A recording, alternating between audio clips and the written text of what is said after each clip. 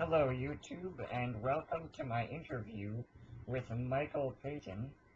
Thank you for joining me. Now, Michael, for those who aren't that familiar with your videos or your channel, could you give us a bit of a summary of what kind of videos you make? Certainly, I'd be happy to. Most of my stuff on YouTube has been happening over the last year. Personally, I work and have worked in experimental psychology, doing some interesting work in the field of cognitive science. I was contacted, I think in about January or February of last year, by users Das American Atheist and Theo Warner, about a debate I had done, an atheism-theism debate I had done, I think a couple of years ago now. They were interested in the debate and kind of introduced me to the world of YouTube. Before that time, I had really no conception that people did this as a hobby, and what a thriving community it really was. I had some idea that people did do that. I think I was subscribed for years to people like Lacey Green and to Richard Coughlin, but I didn't know there were, I think now it's thousands of people making videos and commenting on each other and doing their own work. So I got into it that way. And for the most part, my channel has been, I think, me learning how to communicate effectively, frankly. A lot of my videos are basically on issues around skepticism, atheism, sort of the political interface, but a lot of it is also in the philosophical area as well. I tend not to do as many videos on cognitive neuroscience or cognitive science generally. That's something that will likely change. I think I might be trying to play to my strengths in the next year, but for the most part, it was a way for me to start to have projects that were outside of my own field, and in that way I was hoping to develop my knowledge base in things like philosophy, theories of politics, economics, that sort of thing. And I think I've done that rather well, and done issues that are, or videos that are more issue-based. Like I think the most recent video I had was about Nigerian, the prevalence of what's called witchcraft persecution in Nigeria. So cases where children are routinely, unfortunately, accused of being witches, and then they're offered the chance by pastors to be exorcised of their demons. And these cases are actually really important for us outside of Africa, especially in the United States and Canada, because those churches have strong links into the United States and to Canada. For instance, one so-called witch doctor was actually treated as a guest of honor, and it was someone who's fairly prominent in Nigeria for doing these sort of, really what ought to be criminal extortions out of some of the most vulnerable people on the planet. So I really, I guess, use my channel to call attention to things that I think need to have attention called to them. I'm not particularly good at doing things. There's some, I guess, parts of the YouTube community, I guess internet community in general, that I still haven't become very good at. Things that are particular to this community, like the entire notion of ponage, I find kind of meaningless. It doesn't really rub me in the right way, and so I've done a couple of videos where I was sort of more belligerent, and now I guess I really regret those because it's not who I am. I think the best description of my channel and my work in all fields, regardless of the YouTube thing, has just been to try to present the things that I think are relevant and do it in as honest a way as possible. I saw your video about the witchcraft. That was very well made. Thank you. Again, also, I consider myself someone who's learning, and I think that's an important part. And so I try different techniques. I've looked at different ways of presenting stories and presenting materials, and I've basically been experimenting with those different things in the sort of amateurish, dilettantish way that I think is appropriate for someone at my skill level. But thank you very much for the compliment. I think it's, if nothing else, that if it draws attention to that issue, I think I'm doing some sort of service to that problem. Now, sort of turning away from YouTube, you said your educational background was in psychology, correct? Yes, mainly in the area of cognitive science, which is sort of the interdisciplinary approach to what we could broadly determine as a science of mind. So my undergraduate education was in cognitive science, and that included not just psychology, though a lot of it was psychology, but it also included things like an understanding of computer science, neurology. I had a certain number of philosophy classes. Linguistics as well was in there. A certain understanding of biological systems was also necessary. So my educational background, I guess, is very eclectic in that way. And I think since about, 2007 now, it's weird to say it that way, but since about 2007, been doing various types of research with many different people in different capacities. So again, the research background is similarly very eclectic and very sorted.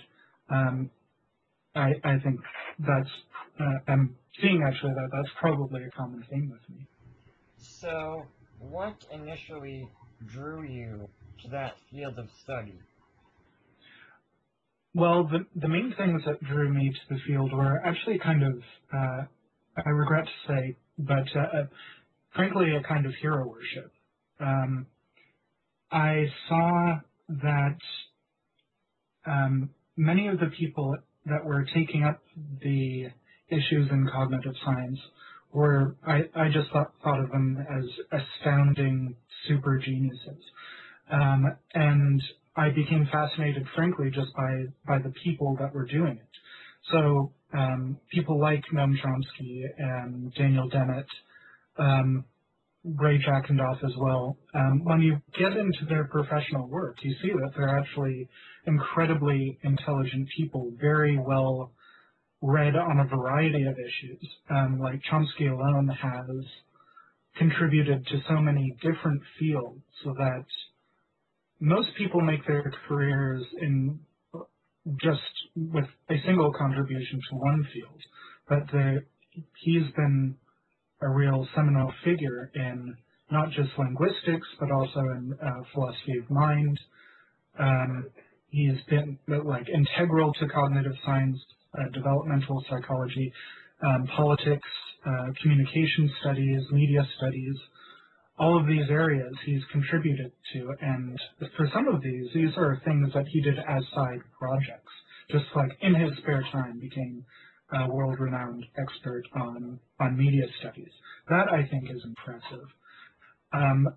Daniel Dennett is a similar sort of situation where he's contributed substantially to areas that were outside of his actual training.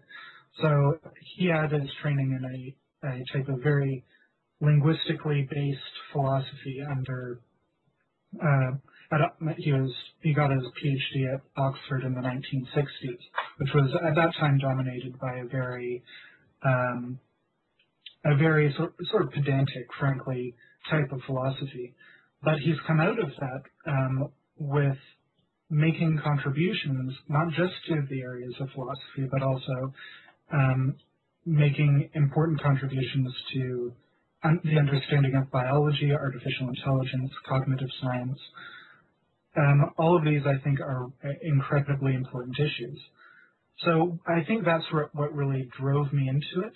But after that, I think the actual nature of the problems became incredibly fascinating, and an entire world of research opened up to me.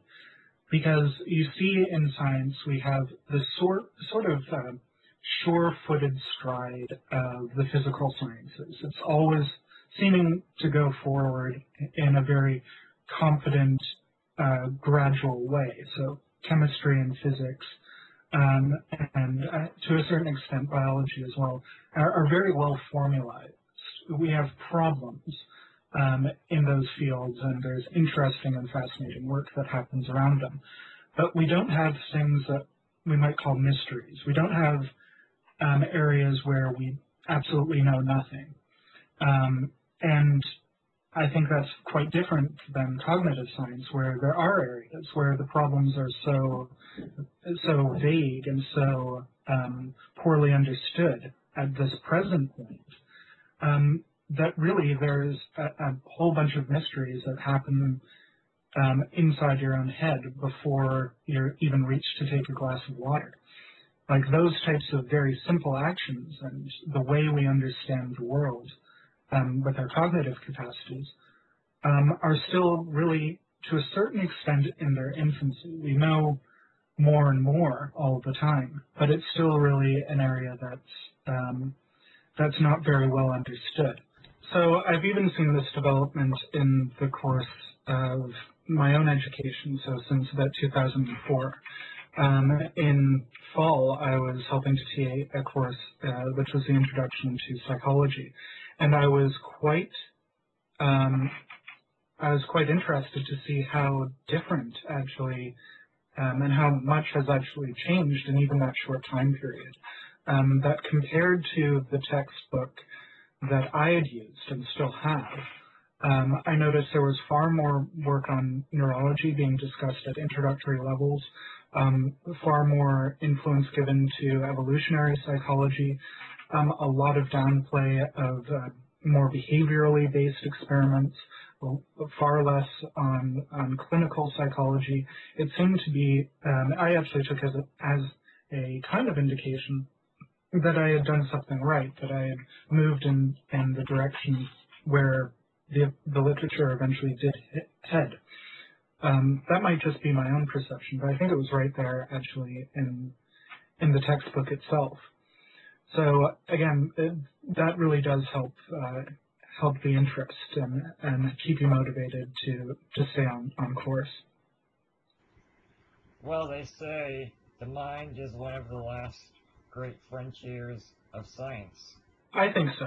I think now we're at a point where we're beginning to understand cognitive architecture well enough that we're starting to understand things that were, I think, real mysteries to earlier generations. And importantly also that we're getting really solid ideas of what's happening in areas that were really, I think, the dream of people like Freud and Jung, some of the early people in psychology. Like Freud, towards the end of his career, had thought, completely wrongly, of course, that he had penetrated into the inner psyche and that he really did have some kind of understanding of how the mind works. And so he started to do a kind of cultural anthropology and a comparative study of religious beliefs and cultural practices, and understanding them in the terms of the superego and ego drives or id drives. And Jung, especially with his idea of the collective unconscious, really was trying to do something that's much closer to now what we call cultural anthropology, understanding the mind by way of culture. But now we see that actually the tools of cognitive scientists have actually begun to move in the opposite direction, understanding culture by way of understanding the mind, and actually beginning to make sense of things like supernatural beliefs or religious beliefs by understanding the machinery that really makes up the mind.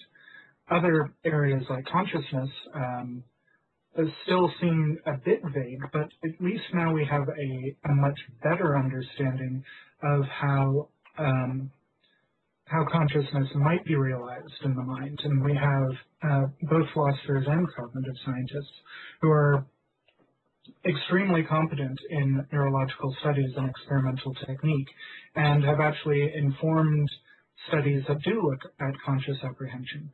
And instead of things being like mysteries, where we have no idea where to go, ideas of consciousness now begin to actually have very explicit and detailed predictions following from their theoretical basis. So one such theory would be high-order representation theory, which carries with it basically the idea that we have first and second order perceptions, first order being basically the early on sensation and then a secondary set of perceptions. Now, there's a number of problems with higher order representational theory, which come out of problems with computational tractability. Where exactly would the first and second order distinctions be taking place at an anatomical neurological level, and also just some of the experimental techniques that they see from trying to fool people in various ways with their conscious experience. So doing things like change blindness experiments, where they ask people to focus on one particular part of the video, and then they don't notice things like gorillas walking through their line of vision, or in some videos they do things like take the wings off of airplanes, and it's from frame to frame. And it's amazing to see how people actually sometimes don't notice these things happening. And those are some real predictions that come out of theories of consciousness, and they help us understand and explain the mind. So it seems like it is a frontier in the sense that it's still, I think, adventurous and exciting. But we at least have the map, and we have some tools and a compass, and we have some of the tools and understanding that would be necessary to go and start to explain the way we really understand the world. Now, we've talked a lot about your background and your inspiration, but are you doing any current research or work? Yeah, my current work, actually, I just left York University. I had been there for a while, just doing research in, I think, many different areas. And now my work has gone into, I've been working with a company in Toronto that does what's called thought-controlled computing. So they're really interested in seeing the possibility of creating applications for either personal use or medical use of how to read people's brainwaves as a sort of interface to computer programs. So the brain itself gives off at various different locations different kinds of waves, so like alpha waves, beta waves, at different frequencies. And those can be read by relatively simple electronic devices. Now, the idea is that we can use these different brain waves at different places to inform a computer program about basically about anything. As people become more able to consciously change their brain waves, they're able to do things like potentially learn how to move a cursor on a computer screen. There's developing the possibility of the movement of robotic limbs, and this presents a real hope for people with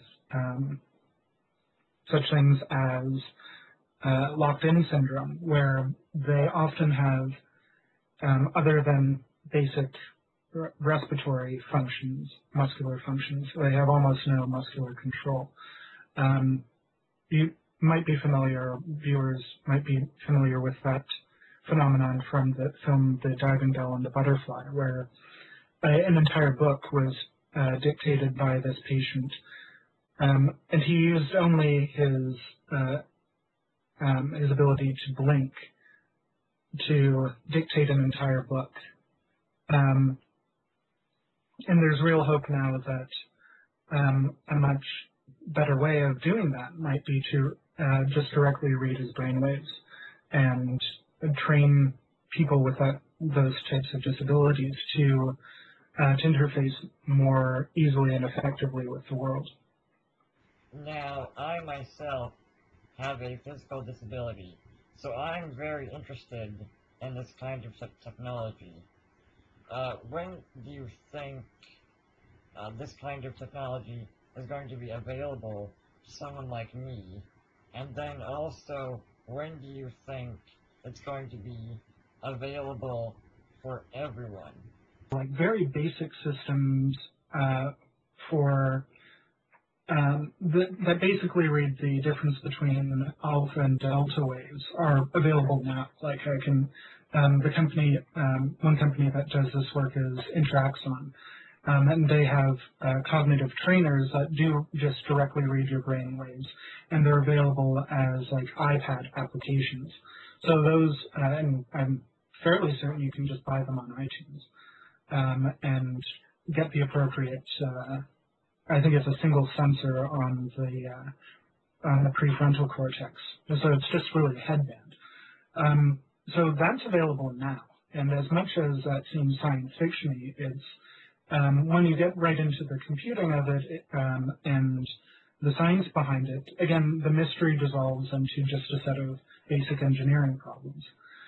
The possibility of like robotic limbs and actual movement might be quite a bit farther away,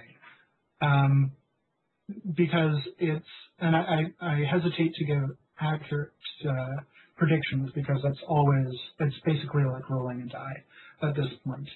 I was aware, I spent an internship at Harvard University and was living with a number of people at MIT that were in their robotics lab.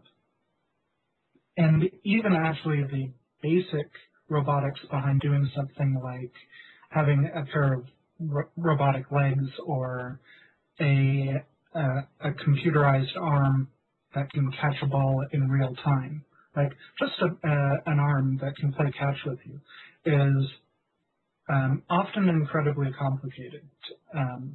And there's various different computational problems that happen there. With actual direct interfacing with the mind for something like moving a robotic arm, or potentially even having someone with the ability to have locomotion, like leg movement, could potentially set another completely different set of engineering problems. As tempting as it is to think that we could have, just as I described before, a headband that would like read your premotor cortex or your motor cortex and just understand that particular set of readings meant walk and in this direction. The brain really isn't organized in that way. For instance, walking, like actual locomotion, isn't even really processed in the motor cortex at all. It's in the mesencephalon locomotion area, which is it's much closer to the brainstem. So even experiments that happened in, I'd say, like the late 1950s, had decerebrate cats that had their entire cortex, their entire brain anatomically removed, could still do things like walk on a treadmill. And that was just purely because the operation behind basic locomotion is completely free from the rest of your brain. There are other examples, actually very explicit examples, in much of the muscular system. You'll have to forgive me because this is kind of from memory, but one of the most basic systems in your entire motor apparatus is the Golgi tendon organ, which is probably the simplest neurocircuit in the entire body. And it's not in the brain at all. It's actually in various places, usually in the dorsal root of your spine. And it consists only of two neurons, one sensory and one motor. And it's used to detect a level of stretch in the muscular system. So the patellar reflex, the one that most people have for their doctor, where they're just tapped on the leg with a small hammer, and given that, and their leg jerks up slightly, that's actually just a function of the Golgi tendon organ, and that's completely free from the brain. And as a reflex, of course, it has to be almost by definition completely free from conscious control. Now, that's probably the most familiar example of how the Golgi tendon organ might work, but that's one tendon in an entire body full of muscles. So doing things like keeping your standing balance do rely on the ability to detect stretch and to react to it in incredibly quick areas, in time periods. So doing things like a slight change in balance could actually present a large number of computing problems, and some of them might not even be under direct conscious control. So even the most basic question of where do we take the readings from comes into a serious dispute. That being said, I know that it would be quite possible that people make artificial Golgi tendon organ apparatuses are built into the system, so sort of decentralizing the computational process over a wide variety of programs. That is probably the way that it would likely be developed, but I doubt that we'd have serious sort of models before another 5 years, and it might be even doubtful if we'd ever have them. But I think it could be quite possible that we'd have some kind of working model that would that you could train people on probably within the next 10 to 20 years. It might not look the way we're picturing it now, or have all of the features we'd like to have. But certainly, you can see now that there's a number of very specific problems that come up. But at the same time, there's equally ingenious people trying to solve these problems all of the time and figure out interesting ways around those computational issues. So at the same time as I don't want to be too hopeful, I don't want to be too disparaging or underestimate the intelligence of some of the people working exactly on these problems. So I think 10 years would be 10 or 20 years would be a good time period to at least see prototypes or people begin to look at these possibilities in sort of pilot studies. Obviously, I understand how difficult it is to make an accurate prediction with this sort of thing, but I will definitely get some information from you about current technology, and I thank you for joining me. Absolutely. Thank you very much.